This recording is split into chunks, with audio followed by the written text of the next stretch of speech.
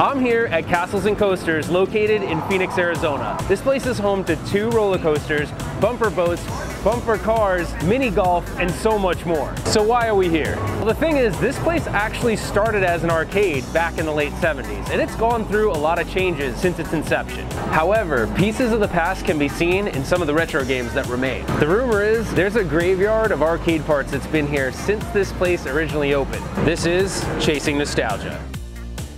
Come with me on a mission as we revisit the past. Welcome to Castles and Coasters.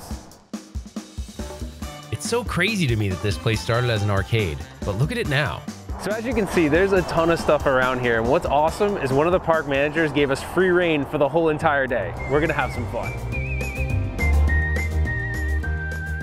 Hey everybody, I'm Cole Grantham. I'm one of the park managers here at Castles and Coasters. I'm real glad to have Ralph and Mason out here with us, kind of show you guys around a little bit about what we have. We have 4 18-hole mini golf courses, all each unique, so it's a different experience every time you play. Our arcade is humongous. We've got over 150 plus new and retro games, even pinball. Also, we have 15 plus rides and attractions. Hopefully we can get Ralph on something and scare the pants off him.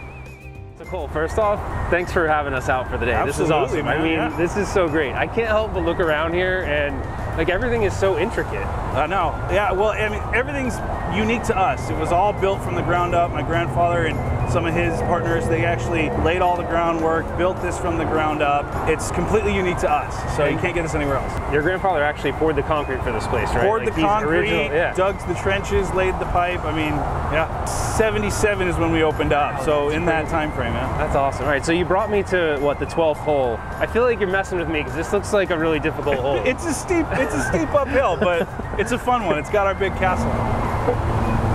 That's not good, I don't think. Oh. Come on, throw some legs. Oh, wait. It's crawling. Wait a minute, wait. Oh. This is dumb luck because I'm never this good at mini golf, but I feel like I have a little bit of an advantage here. It's kind of weird because when you reached out to me and said, you want to come out here, I grew up with this amusement park in Rhode Island. It was called Rocky Point. Yeah. And the thing about that place, it had been there for a really long time, and it was one of those places where like my parents went as kids and then they brought us as kids. Yeah. And since this place has been here since the late 70s, that has to be the case here too, right? Definitely. I mean, it's probably one of the biggest comments that we get when families come to the park is you'll have parents that are native from here and they'll come to the park with their kids and they'll be like, oh, the great thing about this park is it's the exact same it was when I was a kid. I played this hole back when I was your age, and yeah. it's a great connecting thing for families to get and experience that. You do update things, so it's like this challenge of you kind of keep it right, keep it true to the old, but also yeah. want to kind of bring in some new. We do try and keep things up to date, keep things looking fresh. Mainly in the arcade is where we can try and interject some of that. Cole, this place started as an actual arcade, right? Like didn't have all of these attractions it has today, right? Yeah, no, it started off as golf and stuff, and it was just the arcade and the mini golf, and then he had the race cars, and then the bumper boats actually used to be batting cages. Oh, nice. I definitely want to check out the arcade because you said that it's gone through transitions, but you still have retro games there, I saw. Oh, yeah. So, I mean, you kind of cater to both the new and old like we were talking about before, but you also told me there's like some kind of graveyard of just parts. Yeah, the graveyard. So in our tech town, we actually do have a little bit of behind the scenes I'm going to take you into. Okay. Kind of shows you some of the transition that we've had and some of the stuff we've had from over the years. Kind of see what we've gone through to make it what it is today. But yeah, we'll take a peek at that. So is it possible that there's parts there that date back to There's like probably the 80s? parts back there that are older than me. That's awesome. All right, I'm going to see if I fare any better on this one. Yeah, try to keep it under 15 this time. Come on, get in there. Oh. All right, do-over. In this game of mini golf, I'd say we both got robbed, but right inside there's a massive arcade. So I have new priorities now. Sorry, Cole, you can take the win on this one. You know, it's hard to believe that just decades ago, an abundance of pinball machines scattered these floors. And today, those same kids that are now adults flood the grounds with their families, enjoying modern takes on the classic games that they grew up on. And to those parents, it probably feels like home.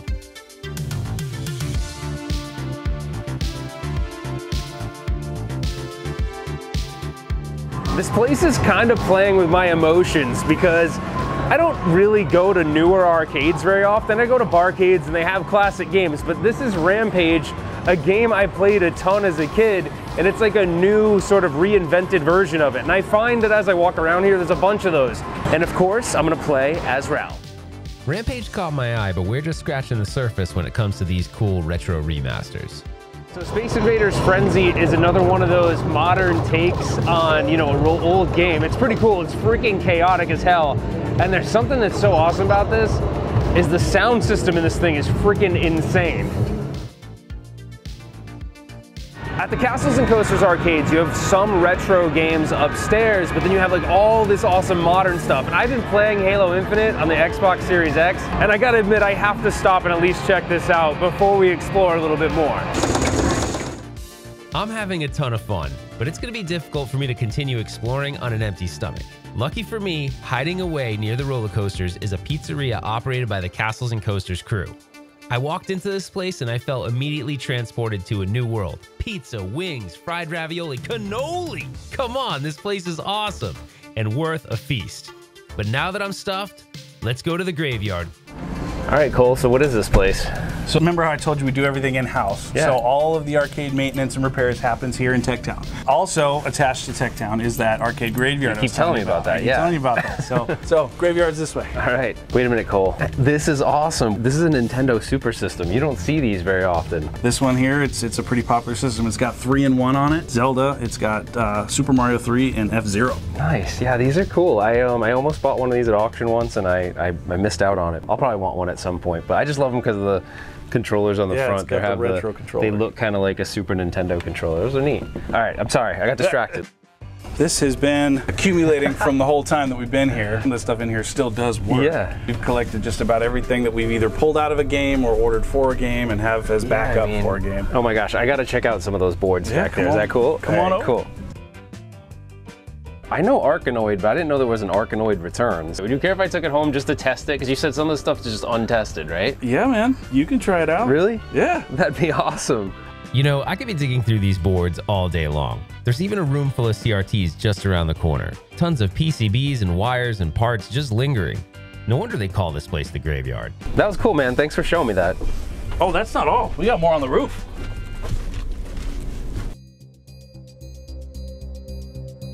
Ralph, you coming? Cole, are you serious? Dude, come on. Why is it on the roof? It's not that bad, Ralph. Oh my gosh, my eyes. We're literally on the roof. This is nuts. It's Wait crazy. till you see it. Okay. I'm trusting you right now. You're not gonna like lock me up in here or anything weird. No. Wait, you want me to go in that? There's no way. I'm not going in there. Come on. No. I'm not going in. Shut up. There's arcade stuff in there. There's arcade stuff in there, I promise. It's creepy in here. Oh my God. Dude, this is awesome. Cole, this is crazy. I see like Super Sprint boards, there's NBA Showtime, so much stuff in here. I think this is House of the Dead. And this stuff's just been up here? We take it apart, we get new stuff in, and we just get busy, and some of this stuff just kind of gets accumulated. Oh my gosh. There's a WWF Superstars, look. That's cool, even though it doesn't have a game to go with it. That's freaking cool. And there's like a bunch of PCs in here. You know, what's interesting about this room is that most of the modern arcade games are now PCs anyway, but like you've got a whole wall of boards here. This is a Tempest control panel, and it's actually in pretty good shape. I got steering wheels, Neo Geo control panels. If you want to talk about a retro gamer's hideaway, this is it. I'm surprised at how many parts are in here. I could get lost. And I found a Narc. This is all the parts to a Narc. What the hell? Oh my God. Donkey Kong. Ooh. Yeah, that's worth some money. You want to hold on to that. If you want to sell it to me, that's cool. So I just found a Terminator 2 board. For those of you that aren't familiar with the cabinet, there's like this door on the side that an operator could pop out, and then see the handle on this PCB tray just pulls out so they could work on it. So that's pretty cool. So you guys must have had a T2 at some point. There is another pillar over there. Have you ever checked that out? I've never looked into this one. Let me check. I really doubt it. Can you imagine? You don't think there'd be anything in here? There's probably twice as much in here. Oh my God, this one's got shelving. I don't know, whenever you guys converted all the coin doors to the card readers, someone just put all the coin doors up here, so it's all the coin doors from almost every machine. They're all labeled. There's the Family Guy coin door from the Family Guy that was down there. That's from your pinball machine. I gotta say, the graveyard was super cool. I still can't believe they had a narc board in there. Let's head back to the arcade for a bit. I think I might have missed a few things. Dude, there are so many games packed in here. First place! I usually focus so much on the classics that I completely overlook the fact that companies are still making arcade games to this day. And there happens to be some really good ones out there. So while I would love to be a creature of habit and play Pac-Man, I'm having a blast checking out these newer titles. He threw a body at me, dude. This man has the attention span of a fish. There's flashy lights, there's arcade games. He's in heaven. Sure, this is really cool, but he is everywhere. But where we should be is outside, because sitting outside are 2 roller coasters and other attractions that we haven't even touched. I filmed with you all day today, Ralph. It's my turn to have a little fun. I don't like this. Stop! I didn't do that, idiot. He said no bumping! He said no bumping! Oh, no! No! Why is it doing that? This place is awesome, and Cole's been great. It's wicked, man. I had such a fun day. But there's something that I haven't told you yet. What are you talking about? We're going to one more place. Where are we going? I'm not gonna tell you. Oh my gosh. Dude, no. Oh, no, no. Stop pansying out, man. Where are we going? We're going to Vegas! Oh, by the way, we leave in the morning. What? Mason, you got everything? We're seriously doing this? We leave in 2 hours, dude. You're insane, man. This is gonna be sick. Camera, laptop, bags, do you have all of it? Yeah, I do. But I just can't believe we're going to Las Vegas. It's gonna be crazy. It's an amazing city, dude. I can't wait to see your face. It's gonna blow your mind. Every corner you turn, Lights everywhere. every direction I look, Something new to see. a city full of casinos. And we're going broke today. You'll love seeing the lights, though. There's like thousands of them. You gotta be talking millions here without question, man. Well, there's like only like 200 pinball machines in there, so you know what I mean. Pinball machines? Ralph, what are you bringing me here for? The Pinball Museum, baby, duh. Just south of the Mandalay Bay on the Las Vegas Strip. It's really cool. There's a bunch of pinball machines. Supposedly there's some really unique and just rare pieces on the pinball side and the arcade side, so I'm excited to check it out. All right, so I walk in and immediately this place is overwhelming, but in the best way. There's obviously a ton of really interesting things here at the Pinball Museum, but this kind of caught my eye because it was a Transformers machine that Stern put out in 2015 in this attempt to sort of develop smaller pinball machines for the home market. And we know they've been somewhat successful with that. They got the Star Wars one and now the Jurassic Park one that Jack Danger did. But this was, I think, one of their earlier attempts at a home machine. It's not working, unfortunately, but it's still pretty cool to see. Vegas is a tourist destination, and it's cool to see so many people here at the Pinball Hall of Fame. It's proof of pinball's influence in our culture. There's literally hundreds of games here spanning several decades, so whatever you're nostalgic for, there's a good chance you'll find it. So you'd probably expect me to show you all the sexy shots and all these amazing machines, but like kind of hidden in the corner are broken machines that are incoming, and they have labels on them of what's wrong with them. Like this one says it needs a cap kit, it has no keys and stuff like that. So it's kind of interesting because it doesn't look like they have any warehouse space to sort of hide this stuff. So as stuff comes in that might be broken or needs to be fixed, they kind of just hidden in the corner, but it's kind of hidden in plain sight. It's sort of weird. But we aren't in Vegas alone. My buddy Rexer from TheRexerShow is showing us around. Luckily, he's on my side, and it's all about pinball today. But we're getting hungry, so we're gonna come back in a little bit, but we gotta go eat. In-N-Out treated us well. I think I heard Rexer mention something about a CRT though. What the heck? Elvis! I've been looking for a medium resolution CRT for my NARC, so this is an awesome surprise. Rex, are you playing this? I told him, I said, hey, I got a buddy looking for a 19-inch medium res. And that's why I said this is the place, Sharp Image Repair, man. That's awesome. CRT work, it's fantastic. This is really impressive. So you guys primarily just service CRTs, right? Yeah. So me and my dad, what we do here is we repair all makes and models of modern chassis boards for CRTs, 19-inch, 25-inch, 27-inch, 33-inch. All of them, you know, we repair them, we can rebuild them. We're the guys, you know. Is it just arcade games? Mainly for arcade games, yeah. You know, home collectors or arcades. Anybody who's got an arcade, they need it repaired. We repair for all over the US. Ship your chassis here. A lot of the work that we get is already recapped. A lot of the work that we get is from other techs that just you know, waved the white flag and they said, send it to Henry, you know, have him take care of it because they can't do nothing. How long has he been doing this? So he's been doing it, I'd say, well over 30 years. He used to be the head tech over at Sharp Image Gaming in California, where they made the Sharp Image chassis. You know, once they terminated it, he moved over here to Vegas, where he started his repair center, and we've been here. He's the mastermind behind all this. He built that. He put the frame on it, put the tube on it, he put the yoke on it, the chassis, everything, adjusted it, everything, the whole 9 yards, you know, the convergence rings and everything. You know, a lot of people can't do that stuff. It looks like it came out of a box. That's what we do here. When the chassis come in, we do the full overhaul on them. You know, we don't just repair the palm as, we do the whole board, and then we wash it, we test it, and then pretty much send it back looking brand new. You know, a lot of people are there like, is this my chassis? Is this the one I sent in? You know, we're like, spiders on it. Yeah, we're like, that's the one you sent in, man. You know, we just made it look new again. You know, so that's what we like to do, and my dad takes pride in that. You know, awesome. Thanks for the CRT, Elvis. This thing looks insane, and I can't wait to bring my narc back to life. But now it's time for more pinball. Let's head back to the Hall of Fame. There was more I wanted to see. So in that same area where there's like some broken games, there's this thing called the Drinker Tinker, and you have to see how far you can get it, and it will tell you how drunk you are based on how far you get. It's kind of goofy. I've never seen this before, but there's like little things like this kind of scattered throughout the Pinball Museum. Dude, I got mom is playing lonely. Okay, so it almost seems like you're not supposed to be in this section or anything, so just check this out really quick. They got a computer space under here, so I don't know, like there's so much cool stuff just in this row, but it's all like pretty much broken. Like look right next to this. There's the Star Trek one, like with the actual like captain's chair. Like this is crazy, but a lot of it's broken, so I'm assuming they're gonna fix them and get them into operation, but there's a lot of interesting stuff in this little broken area. This is one of those versus systems where Nintendo has two games on each side. It's kind of shaped like a V, and this one has Hogan's Alley and Duck Hunt. But this is cool. Like there's a lot of, I don't know. I know I'm probably tripping out. We should probably focus on the pinball. I'm sorry. I'm an arcade guy. What do you want from me? All right, I know we focused a lot on the aisle with the broken arcades, but isn't it cool though?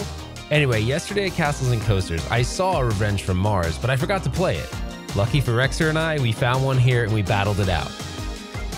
On the way out, I played the grip strength test, and apparently I'm labeled as a banana crusher, whatever that is. All right, we're just about done here and we're ready to take off, and I just saw one of these Disneyland toy factory machines, and I remember these as a kid. It would heat up molded plastic and you'd end up with one of the characters up there. It'd just be like a little toy. Now the one I remember probably isn't as old as this one because it's from 1961, but they had something totally like this, and I just remember the smell of the plastic, super nostalgic. I wish they still had these things. These are kind of cool. There's a ton of pinball machines in this building, but we're never gonna have time to check them all out. Regardless, it was a super fun time and I can't wait to come back. So we're off to check into our hotel, the Circa on Fremont Street, also known as the historic heart of Las Vegas. This area is famous for its vibrant LED canopy that covers the street just outside of the casino doors. As we check in, I can't help but notice this awesome piece of Vegas history in the hotel lobby.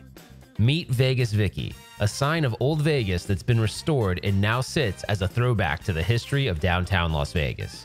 The Circa Hotel is the first new casino built from the ground up in downtown Las Vegas in over 4 decades. And man, did they do a great job. The hotel room is awesome and it overlooks this amazing pool called Stadium Swim. Actually, there's 6 pools and a massive 143-foot high-definition screen. Imagine playing video games on this thing. So I promised Mason we would check out the strip, but before we go, there's a claw machine in the hotel that caught my attention. Oh, and the guy juggling bottles behind the bar. The claw machine is no ordinary claw machine though. You don't win toys or stuffed animals, you win money. Well, in my case, you lose money, $40 to be exact. Better luck next time. I gotta say, no matter how many times I see the Vegas Strip, it's still mesmerizing to me. This is Mason's first time experiencing it, and it's really cool to see his reaction. It's quite overwhelming. There's something new to see wherever you look, not to mention the people watching. There's street performers, musicians, showgirls, show guys. I mean, there's really something for everyone. As we're walking around taking everything in, it's bringing back memories of the first time I came to Vegas. While some of those things are no longer here, a lot of it still remains. Vegas is this fine balance of old and new, and I think they do a great job capturing that. It appeals to the new generation, but it hasn't forgotten about what made it so appealing to past generations. Will there be a time where I return again in the future and everything changes? Maybe, but as time moves forward, so does the line of nostalgia. The fact that we experienced it in the first place means we've enjoyed the life we've lived. This is Chasing Nostalgia.